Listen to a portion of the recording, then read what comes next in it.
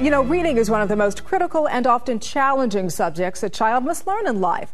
The cognitive skills a child develops in the early years of elementary school will affect their overall development both academically and socially. Well, today we have the pleasure of welcoming Sherrelle Walker, representing Scientific Learning, a company established by a leading team of neuroscientists, which through the study of neuroplasticity have designed a series of learning intervention programs designed to help improve your children's reading and comprehension skills. We really appreciate you being here with us, Sherrelle. And for me, it's so interesting to know that initially the brain was thought to be a rigid structure to now the discovery that it is a plastic, malleable structure. Talk to me a little bit about how this will affect what a child is able to learn. You're absolutely right.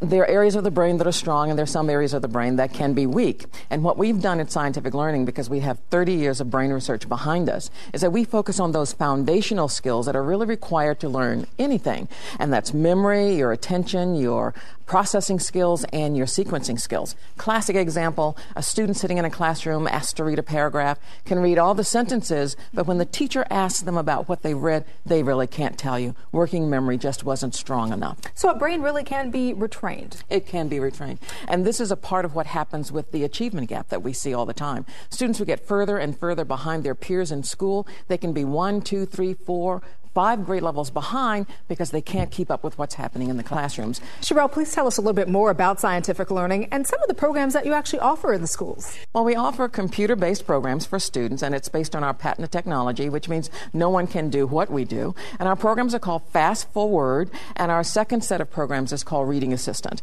And we use these with students in schools to really tighten up and close that achievement gap. And so what are some of the programs and things you can recommend in the improvement rates that you've seen using Scientific Learning? Well, you know, our results are absolutely phenomenal. And I've been an educator, so I understand the issues that educators are facing. But when you think that you have a struggling youngster in your school, and in the span of a year's time, you may get them 4, 5, 6 months growth in reading. Now, think about the fact that what we do is that we can get on average a year to 2 years growth in 8 to 12 weeks. Now that's just phenomenal because we work really hard all year with some great teachers and great content, but we're not able to move those students. Well, we didn't know enough about how the brain functions to really make that difference, but now students can grow 1 to 2 years, and in fact, many of our students grow even much more than that in that short period of time. That's really great for educators and learners. Well, let's do this. Let's take a look at one of your students because we came in contact with a young girl named Josie. And for the past year, she's participated in the Fast Forward program at her school, and this is her story. Great.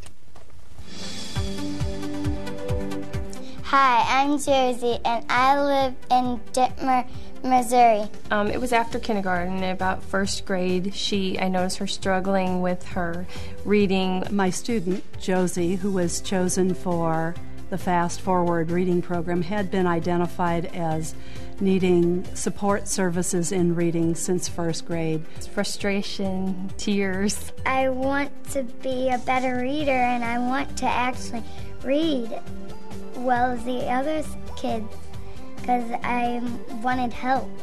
After Fast Forward, we have more interest in reading, more fluency in reading, and she's just a happier kid, and we're all happier when it comes to sitting down and reading and doing homework now.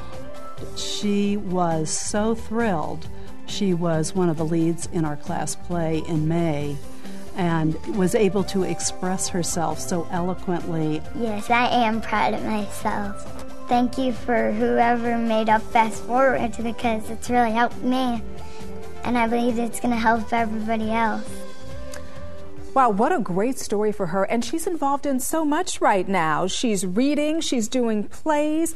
Are these the kinds of success stories that just warm your heart? They absolutely are. In fact, we get unsolicited responses from parents and educators. In fact, I can think of one young man who was diagnosed as severe dyslexic and that he would never be able to read without one-on-one support.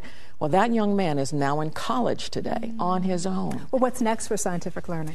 Well, you know, we're really continuing to focus on how the brain functions and how the brain learns. We're looking at infants. We have research going on with infant studies, and we're also looking at how adults continue to have good cognition as they get older. So in the next 5 years, I would just love to see every school have access to the kind of research and support that we've made for students, and we can actually close that achievement gap. Oh, that would be wonderful. If people want to find out more information about scientific learning, where can they do that? Well, you can actually go to our website. That's www.scilern.com. That's scientificlearning.com.